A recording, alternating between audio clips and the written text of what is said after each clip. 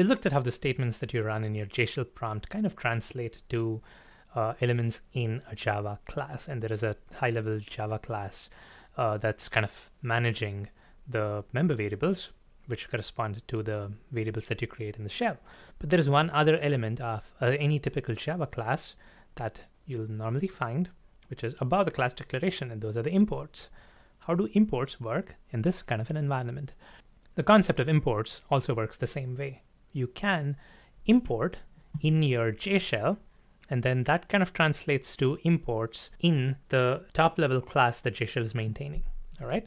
So if I were to import something, I can say import and then Java dot, and I can press tab to autocomplete.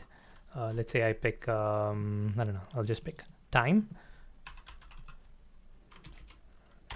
dot, I press tab again, and then I can type clock, hit enter, and now I have access to the clock class in my JShell. So I can say clock, and then I get the class over here, and then C equals new clock. I don't know if I can instantiate this like this. Well, yeah, it's an abstract class. It cannot be instantiated, but you get the idea. You can import a class like this, and then you can use it in your JShell command. There are probably better examples I can pick, but I'm not going to belabor that right now.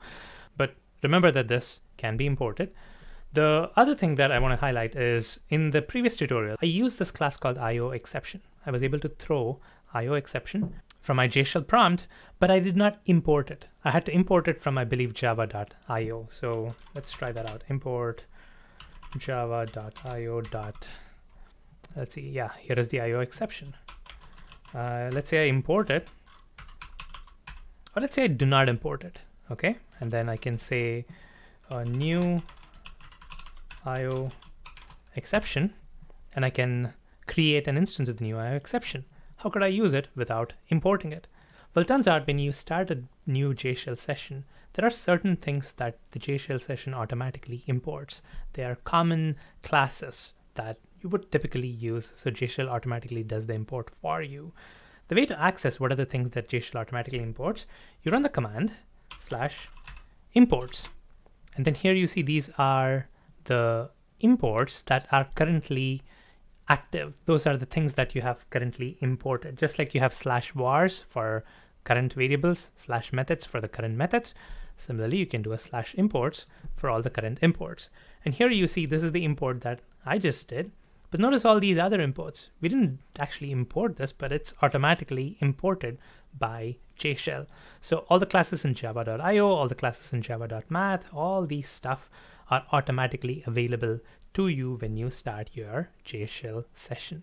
Again, this is a little bit different from your typical Java class that you write and compile.